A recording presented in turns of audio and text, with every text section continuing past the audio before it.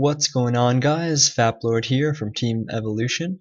Right now we're going to be doing a quick cast. I'm doing a sort of tryout to become a side caster for Team Evolution. So let's go ahead, get in game. This game is between formerly I believe, Impulse's Beast and Squalus. The name does ring a bell. I don't know exactly where he's from. But let's go ahead and get into this. So in the bottom left position, we have the all-famous and well-known Beast. And in the top left, as our blue Protoss, Squalus.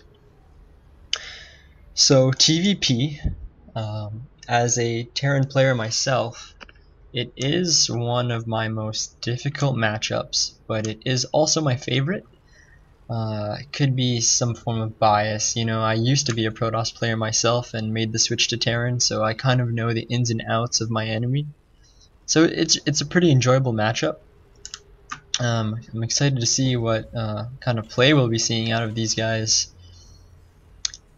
Beast going with the non-wall off, which is correct. In the lower leagues, Terrans usually tend to wall off against Protoss. You know, if any cheese were to come, sort of like proxy gates, you know, just waltz some zealots up into your base and it's pretty much over. But what's kind of counterintuitive to walling off against Protoss would be the fact that sort of all-ins against them, you know, they'd be able to pick off your reactor or tech lab or the barracks or even supply depots. Getting supply blocked in that kind of situation is pretty bad. So it looks like we're going to have a 1 Rax expand out of Beast, and Squalus is going for a 1 gate expand, it looks like, as he hasn't taken his... Oh, there he goes. So we're probably going to see 1 gate, 1 gas, 1 cyber, then expand. We could have seen a 1 gate followed up by a nexus, but the fact that he's taken that gas lets us know that, you know, he wants to start warp gate tech before and just be a little safe. We do have Beast down with the SCV to block the expansion. Always a good idea. You know, you should always be a gym class hero. Delay, delay, delay. So we do have the orbital command coming in, and we do have the cybernetics core coming in for Squalus. Things are pretty normal looking right now. Beast getting ready to drop down his expansion. But we do see the engineering bay block. That is just painful. But Squalus is producing a zealot and chrono boosting it out to have this dealt with. Now, see, the thing is, Beast will get the cancel on this engineering bay. However, you know, it delays his own expansion, and he isn't going to get all the minerals back from this. And Squalus did go zealot first, which, you know, is, when you're doing this, you're sort of hoping that they're skipping the zealot and whatnot. So we do have the CC going down for Beast. We should see the 2 barracks follow up. This game is just looking extremely standard, nothing out of the ordinary except for the natural expansion block. We do have the bunker going down for Beast at a correct time. Now that the Zealot and Stalker are out, you want to get the bunker up, because if you don't have a bunker up and you have a Zealot and Stalker, even a second Stalker which is about to pop coming towards your base, you can be in a lot of trouble. So there are the 2 additional barracks going down for Beast, so we can begin more unit production. We have this first gas coming down. We should see a second gas in a couple seconds here, if I'm correct. Just you always want to make sure you got your SCVs producing, and then you have your Marines being produced, and then when you have enough minerals, you throw down the gas. And we do have the SCVs being transferred over to the natural expansion. Is he going to lose this Marine here? No, he doesn't. We should see the orbital coming in at 150 minerals. You want to prioritize that. There we go.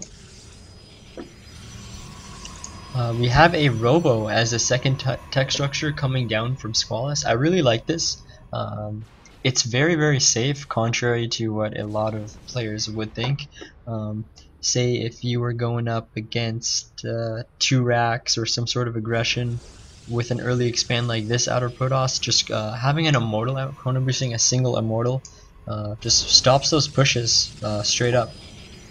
And we do have 2 additional gates going down, transitioning us into that 3-gate robo, and we do have 2 gases out of Squalus. Now, the only thing I could really think about trying to decipher from here is if he is going to go for Colossus or Templar first. And you know, that also has me thinking, it's as a Terran player, it can get pretty frustrating as to how Protoss is always dictating the game, you know. If they go Colossus first, you better get Vikings. If they go Templar first, you better get Ghost. It's never the other way around for Terran, you know. Terran can never go Ghost first and then force Colossus out of Protoss. It's just kind of funny how that works. So we do have Stim. We have a early reactor going down from Beast. This is not something I see usually. We do have the starport production. I guess. Oh, there is the reactor for the starport. I'm gonna have to look into this build because honestly, getting a reactor that soon.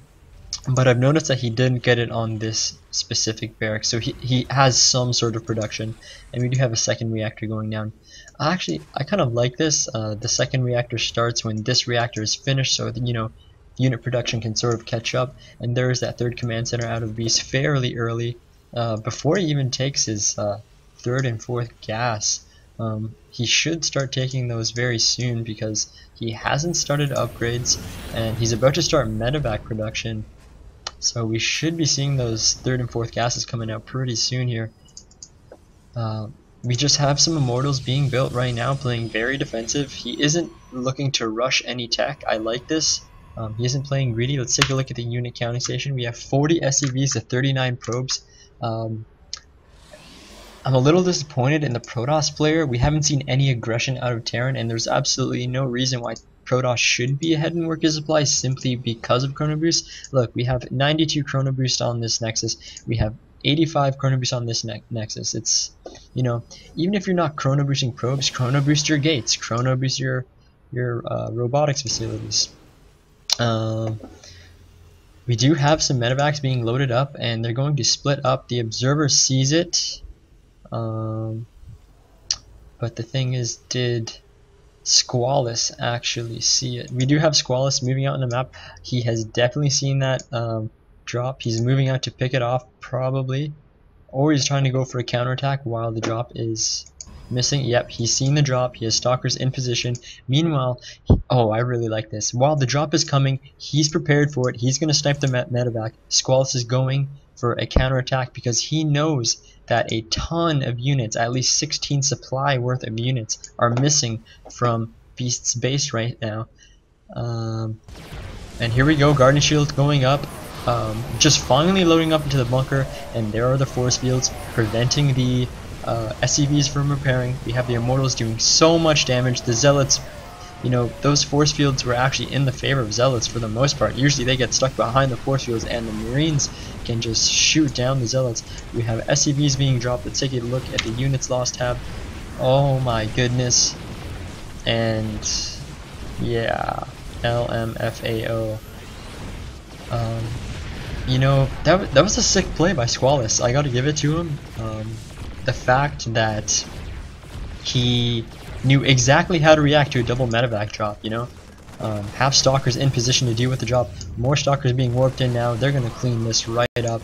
And those three immortals, once you get into the production of Terran as Protoss, picking off those units, it's just, oh yeah.